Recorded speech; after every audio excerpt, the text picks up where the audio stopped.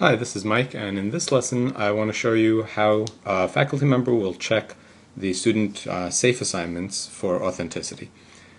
So I've logged into my Blackboard course site that I have a safe assignment that I've created, and I'm going to go to my control panel. Let me close my menu here. I'm just going to close my menu by clicking on the name of the course, and it'll shrink my menu down. And now if I go into my course tools right here in the control panel, I'll see my Safeassign link, and I'll click on Safeassign. Okay, from Safeassign I will click on Safe Assignments. Direct Submit is if I wanted to submit a paper on my own that a student had sent me, if I wanted to check that one for plagiarism. But I click on Safe Assignments for the papers that the students submit directly through Blackboard. And here I'll see a list of all of the safe assignments that I've created. In this case, I've only created the one safe assignment example. I'm going to pull down my chevron here by clicking on it, and I can click on View Submissions. So I see here I've got one submission, and I can download the submissions if I like, or I can just use this little bar here to see what is going on with the submissions.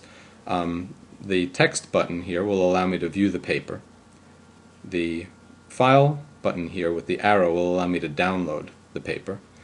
This matching number tells me what percent of the paper Safeassign believes is matching an existing paper out there, and in this case this student has 100% of their paper matching. And then I have the essay report, and if I have that green check mark, that means that I can click on it and take a look at the report. Let me do that now. So I click on the Safe Assignment report, and let me shrink this down so you can see it a little bit better. So you'll notice that there's some paper information. It tells me what percent is matching, it tells me what the assignment is, when it was submitted, and any comments that the student has submitted. It also gives me a list of suspected sources for this paper. And if I click on a source to view the original, or click on the magnifying glass to see the source highlighted in the text below.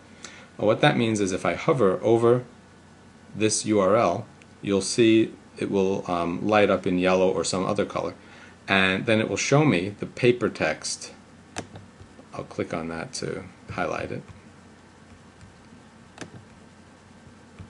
and I'll click Highlight All, and now I can scroll through and I can see how much of my paper, the paper that was submitted, was found on the source that was cited, and it was obviously mainly all of it.